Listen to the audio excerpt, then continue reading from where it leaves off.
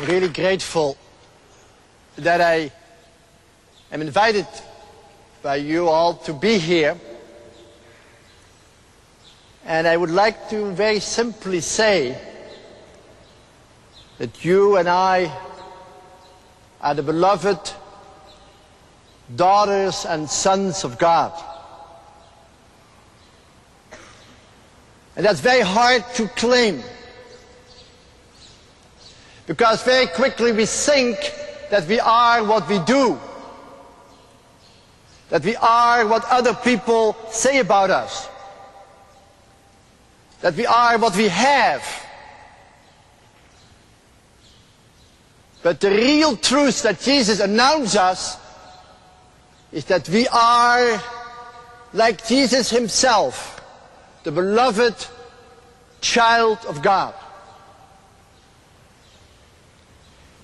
And it's very, very important that in the midst of this world that keeps telling us, no, no, no, you are what you do, you are what people say about you, you are what you have, that we listen to that voice that keeps telling us, you are my beloved, on you my favor rests. And this morning I would like to talk a little bit about how we can become more fully the beloved, if that's true. And the story that you just heard was a story about bread. Jesus took bread and he blessed it.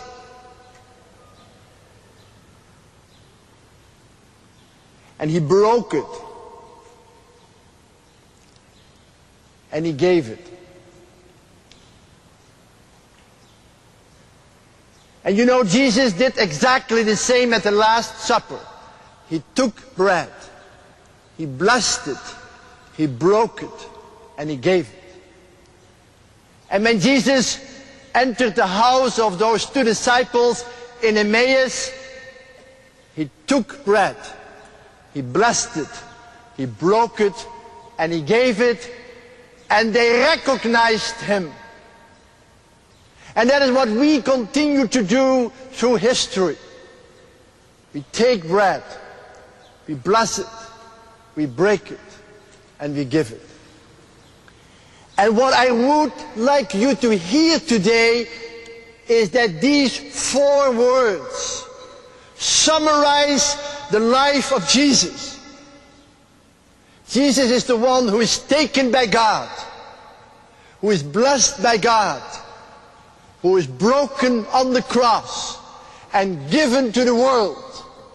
And these same 4 words are the words that summarizes your life as the beloved, like they summarizes Jesus' life as the beloved.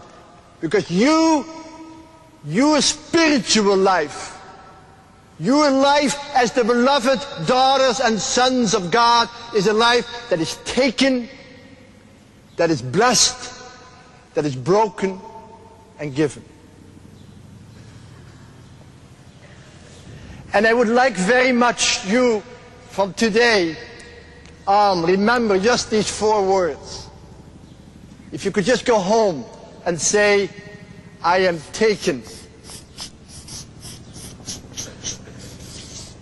I am blessed,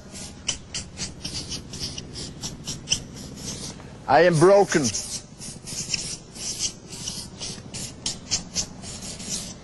and I am given.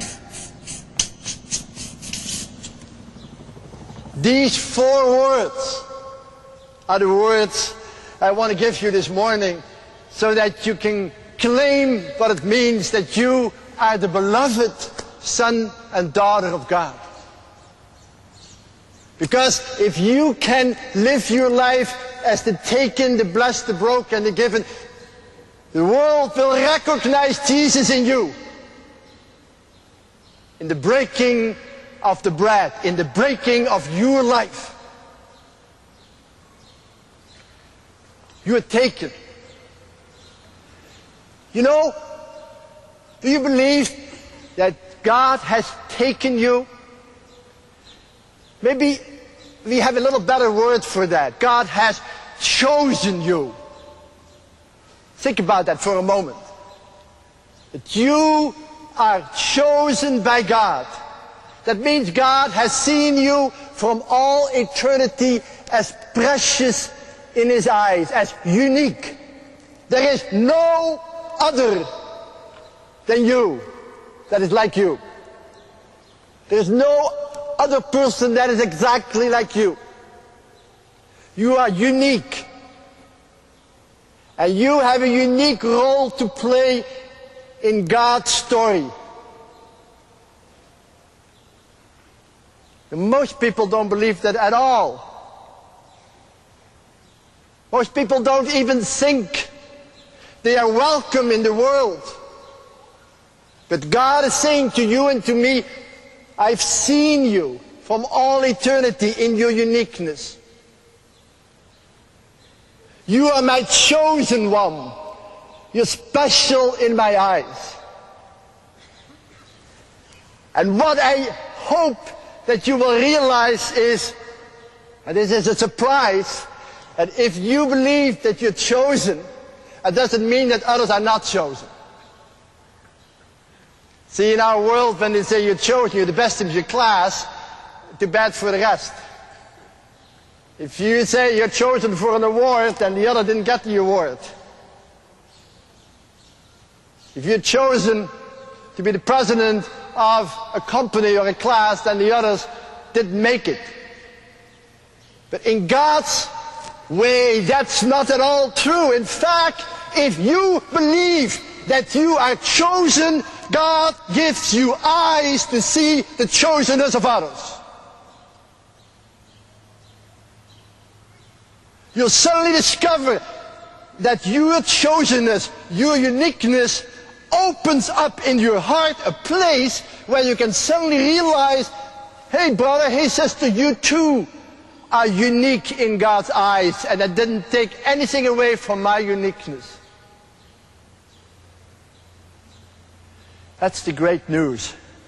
Very hard to claim in a world of statistics, and a world in which you often think that you're just a number. But hold on to it, because it's the first sign of your belovedness.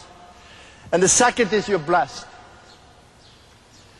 You know the word benediction?